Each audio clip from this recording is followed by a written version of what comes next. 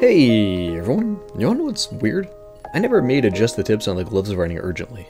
So figured now's as good a time as any, just got a huge rework and it's extremely different than what it used to be. I'm gonna do my best to explain it in the most positive way without breaking into tears.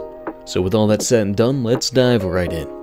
So the gloves of riding urgently used to be one of the most used melees for heavy, right alongside the Fist of Steel. Before the Jungle Inferno update, the gloves of riding urgently had a slower holster time, less damage, and marked you for death when deployed. Now, this basically punished you if you were caught off guard, but allowed you to get to the front lines at the speed of any other lightweight class. It functioned as a utility that allowed the heavy to negate his movement speed penalty at the cost of making him vastly more squishy if not used correctly.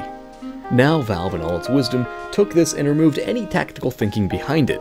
Rather than it marking you for death while you have it out, it now lowers your max HP by 3% each second you have it out, and it initially drops your HP by 20 when you first pull it out.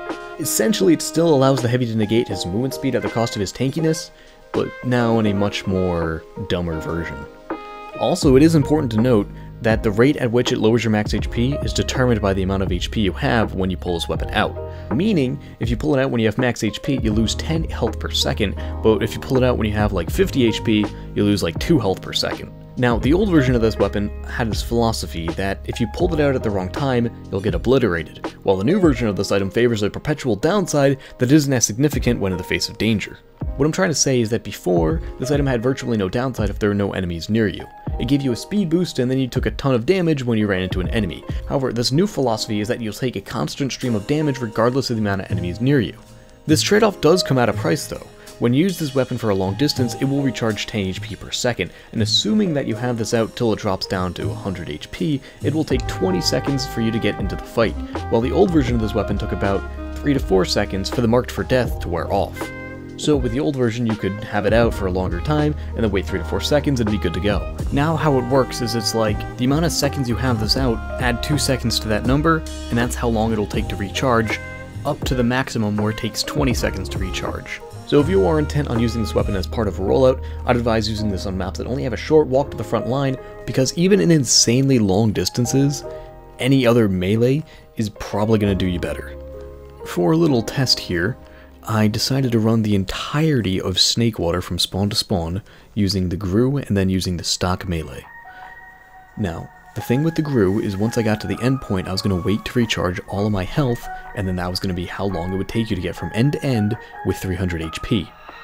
I sped up the footage in the background, but at the end it took about a minute and 1 second, give or take a few seconds for human error.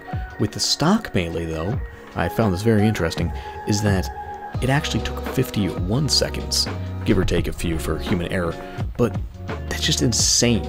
To run the entire distance of Snakewater with the Gru, then wait for it to recharge, it's actually longer than just using the stock melee just to go from spawn to spawn.